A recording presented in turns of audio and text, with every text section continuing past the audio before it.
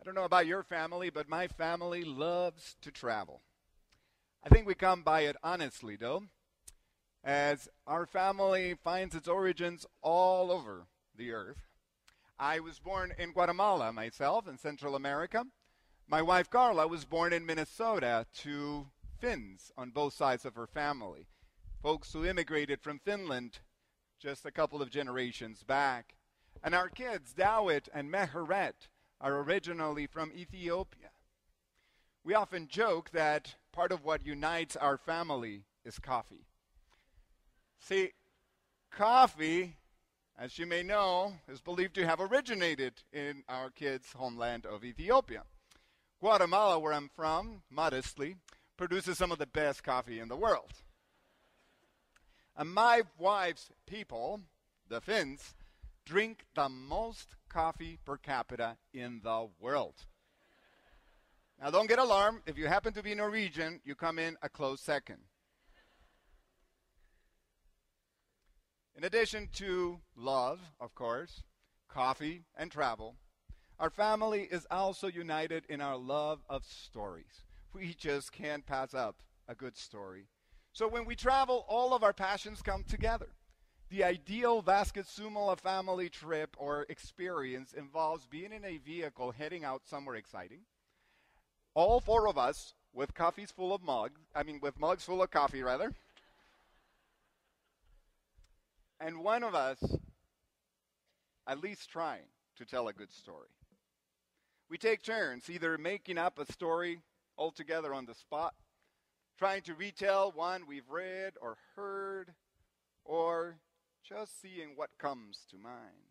For a couple of years now, when it's my turn to tell a story, I've been making my way through the biblical story, trying to remember and tell it with some exciting kind of retellings of it as much as I'm able. And the kids just love those stories. We kind of keep making our way and we remember where we've been and what the next story might be, and they help to remember and call out the things we've already covered as we begin to think about what the next part of the story might be like. They love the excitement, the twists and turns that happen in the biblical story.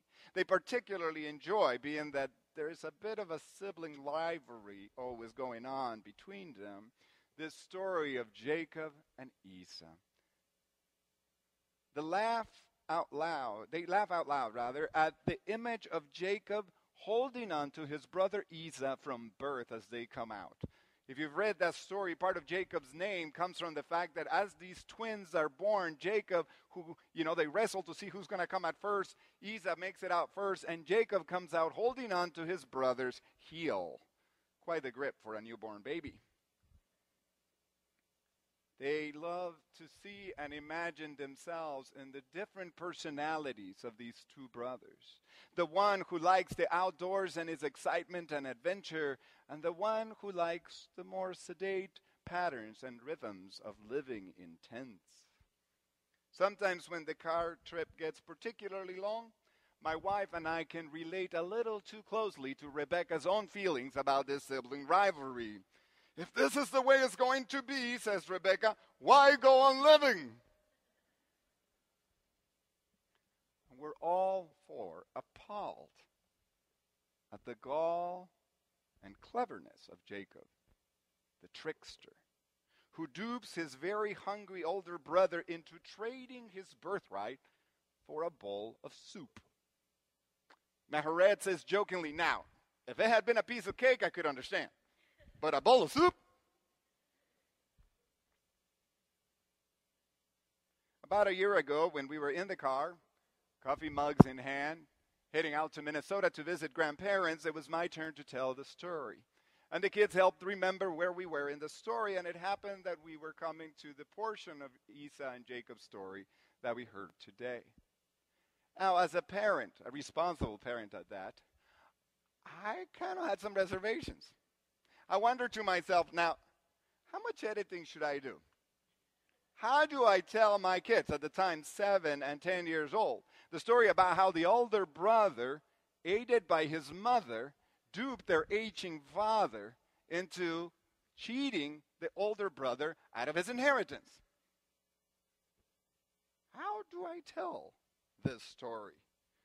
What is the moral that I could possibly pull out of this? Now, more to the point today, how or what were the people thinking that put together the narrative lectionary when they picked this reading? Didn't they know that it would fall on this very weekend when we do Family Weekend at Luther College? Didn't they know that this is a time when parents come from all over the place to visit on campus their young, impressionable college students, eager for the chance to provide them with a little checking and some of that very welcomed parental advice? And this is the story the campus pastors get to share with you all? I mean, we haven't even covered half the juicy parts of the story. In what we read, because of time, we missed good portions of it. We didn't hear all of what happens in Genesis 27 and 28. We didn't include the really tragic scene when Isaac, elderly and going blind, realizes what has happened. Or when Esau, the older brother, alternates between promising revenge to kill his brother and begging his father, pleading with him, saying, "Have you only one blessing, Father? Bless me. Me also, Father." We didn't hear about how Rebekah took advantage of Isaac's anger and tough relationship with Esau's wives to get Jacob out of town and make it look like if it was Isaac's idea. See, Isaac didn't get along with his Hittite daughters-in-law. They were the locals, Judith and Basemath, who lived and were originally from the place where they had come to settle. So Rebekah suggests to him that maybe Jacob would do better if he went back to their ancestral home to find a wife. Isaac agrees to this, unwittingly allowing Jacob to get out of town before his brother can fulfill his promise of revenge. Lord have mercy. Family weekend indeed. Last Sunday at church in town at First Lutheran, where my family and I are members, my daughter, along with all the third grade class, received a Bible as a gift from the congregation. This Bible now sits right next to her bed, and she has started to read her way through it. Unlike your traditional coffee table family edition, this particular version of the Bible comes with explicit encouragement to write in it, to highlight, to do all kinds of things to mark it up. In fact, it even comes with stickers that can help you mark the important parts. There's a little heart to put in the parts you really love. There's an exclamation mark sticker that can point to those places that you're very excited about. And there's a thought bubble for those that make you wonder. What kind of sticker would my daughter put by the story we read today? As she actually reads the story straight from the Bible, what will she make of it? I mean, reading it from an actual Bible is not like reading it from one of those children's Bible where all those troublesome spots are smoothed away. Maybe the assumption of the congregation, I don't know what they were thinking given third graders' Bibles, maybe what they were thinking is that the kids would fall victim to the very commonly known syndrome of the little people. I don't know if you're familiar with this often undiagnosed syndrome. The little people syndrome gets its name from a song in the musical Les Miserables. I think I'm the only one who gives it the name, but hey, go with me. Sung by a streetwise kid in the musical Les Miserables, there's a line in the song that goes something like this. I've never read the Bible, but I know that it's true. It only goes to show what little people can do.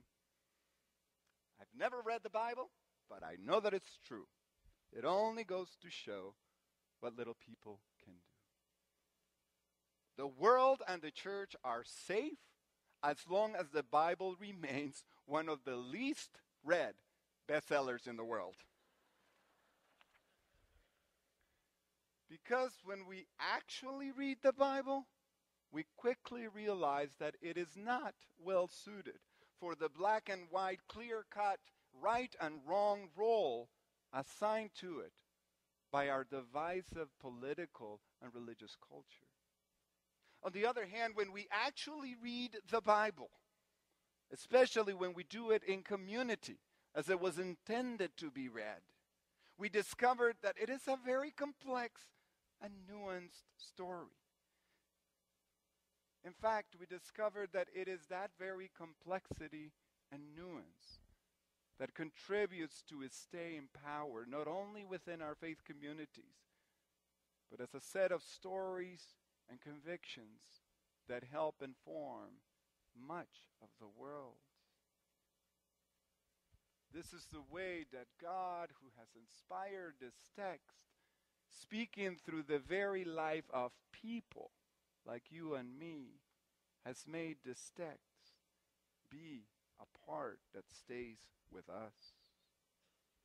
When we actually read the Bible, we find room in it for all kinds of parts of our lives that we are sometimes a little afraid to bring with us to church. We, like my kids, when we're telling stories in the car, can really see ourselves in these stories, in these characters that are not two-dimensional Bible heroes, but real complex folk with lives that are at once wonderful and troublesome. When we are willing to really enter into the biblical stories, we can see in them a reflection of our own complex lives, our childhood hopes, but also our grown-up troubles. When we actually read the Bible, we find in it room for our childlike faith with all of its why, and find the courage to let go of our childish faith with its unwillingness to grow up. That's certainly the case with today's portion of the biblical story. When we are willing to read and stay with Genesis 27 and 28 in all of its messiness, we are able to pick up hints about the context that led Rebekah to make such troubling choices as she did with Jacob. We see her as a woman who doesn't have a lot of very good choices in a patriarchal society where she has very limited access to any say or power. We find a woman who's constantly trying to figure out how to do the things her husband likes. 3 times we are told, such as Isaac likes. Everything in her life had to be done just like such as Isaac liked. How does she get around this capricious husband? Because the trouble is that the man of the house has both literally and figuratively lost his vision. In the language of the story that gets echoed later, when we are introducing 1 Samuel to Eli, who also has grown old and lost his vision, the Bible hints at the fact that just like Eli will later, Isaac doesn't have a vision that goes much farther than his own interest, perhaps his own belly. We quickly realize that Isaac doesn't quite get the complexity of what's before him. So Rebekah has to find a way, without a lot of power and authority, to work her way around him. Because part of what she knows that Isaac doesn't seem to see is that their second-born Jacob is better suited for the job of family leader than the impulsive firstborn Esau. Rebekah has to find a way to work around this and work around an entire tradition that says that the firstborn ought to receive the inheritance of everything. She also knows that even though that's what the law says, it never happens that way. She knows what happened with Cain and Abel. That didn't end out so well. She knows what her own husband Isaac and his relationship with his older brother Ishmael was like. And that also didn't turn out so well. So Rebekah has to find a way around all of these different systems in place so that she can figure out a way to protect the family blessing, to think beyond the immediate, and to challenge some of the things she finds. Even though her decisions, she knows, will have dire consequences if they don't work out. Now, such a reading of this text can leave us wondering, where is God in this story? Where is God? That happens to be the exact question troubling Jacob as he tries to fall asleep on his first night of exile. Jacob has crossed the line. Figuratively, he's gone beyond the boundaries of what he should. He has cheated his brother. He has lied to and deceived his father. But he has also now crossed an actual physical line.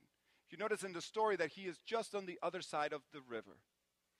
That's the river that marks the boundary of the promised land. That's the river that in his imagination marks the boundary of where God is.